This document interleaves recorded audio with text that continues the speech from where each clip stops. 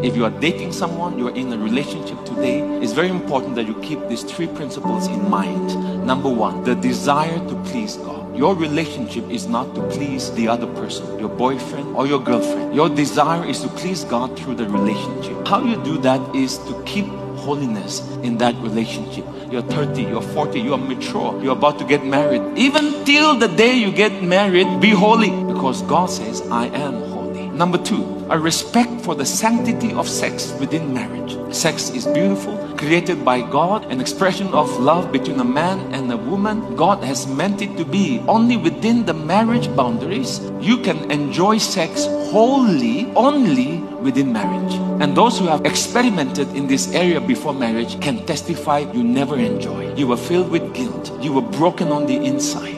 It did not add value to you. It minused your life. The third is this, a commitment to guard the purity of one another. Commit to guard each other's purity, not to steal.